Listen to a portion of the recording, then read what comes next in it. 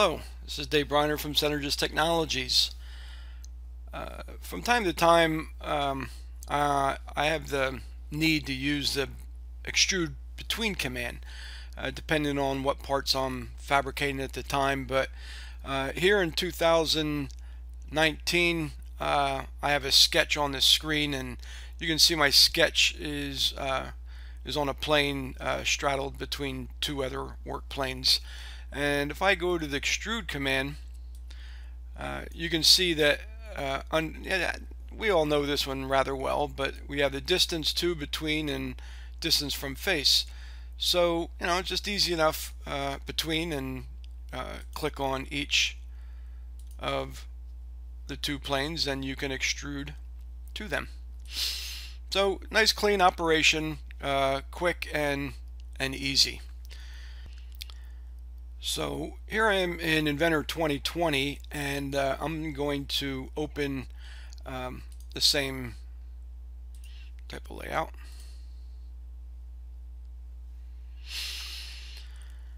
And I suppose when I tried this just recently, now I haven't been working that much with 2020. I just started a couple weeks ago, but this is my first opportunity to do an Extrude-Between command. So I guess I was knocked off balance a little bit when I went to the extrude command and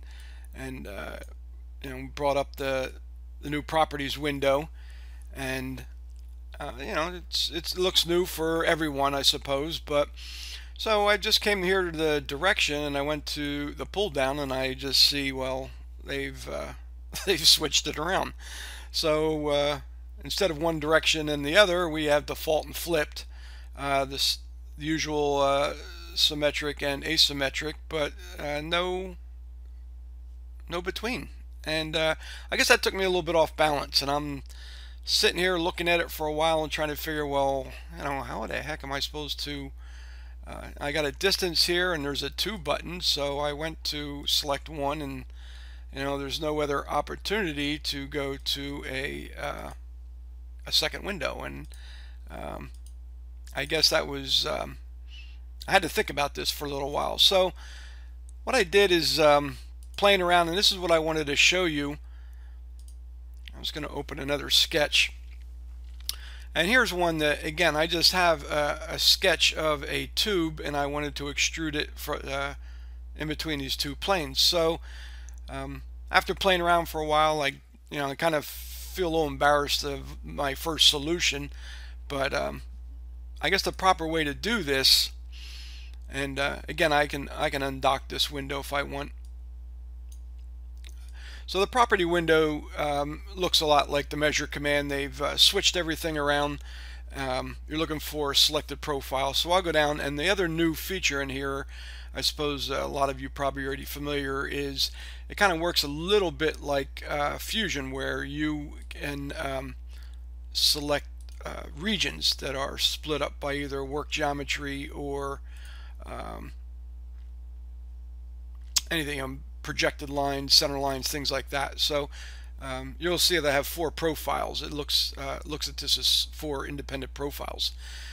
So I'm here looking, from, and the same thing, I've got default and slip. So I'm sitting here, well, what about this from sketch plane? And I kind of remember 2019 they sort of started this a little bit. So so what I'm going to do is I'm going to select the one plane. Let's go. And you'll see right away, well, it's not really what I want. But if you remember, in 2019 they kind of came up with this initially, and what they do is they more or less kind of project the sketch onto the plane that you selected from. So now I'm just going to select the 2 down for a distance, and I'm going to select my second plane, and there I get my my between. So a little bit of a workaround. I mean, it's not as intuitive. One reason I brought this video up, it's not quite as intuitive, I suppose, as the straightforward between command. But so what you're going to do is pick the from and choose one of either your face or your plane, and it will project that sketch onto it and then you're just going to go to the distance to command and select the second plane, and it'll extrude in between them. So there you have it. I mean, it's I found it a little bit confusing, not quite as straightforward as the initial, but let me I don't think there's too much more in this. Let's go back and we'll edit the feature. Again, you have the flip direction. This is just default flip symmetric. These work the same. The other one is I can go to icons. So you can either switch your view here to straight icons, or if you want to prefer the drop down, 601, I suppose. Enter a distance command. You still have the distance, measure, all the other same properties are in there. And then the second one is the distance A. There's not a lot there. You can list parameters, so if you have a parameter that you want to run for the distance, you can certainly list that.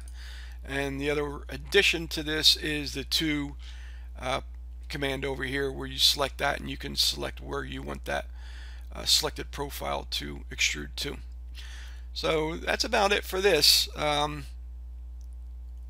only other thing you have here before you start is you can select either a solid or a surface.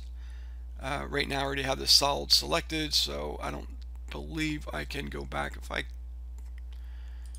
let's see if I can cancel this. Let's say delete. So the sketch is still there. Let me go back, and I'm going to switch this. So it's just a matter of switching. It's a click and a switch if you want to go to a surface. So I can do the same situation, select that surface, and the same situation is going to apply. I can select that and the two. Alright, so the surface works the same way as a solid. Alright, I didn't say OK, so it will allow me to slip back and forth. Alright, but this will be a full solid since I did not select the regions in there.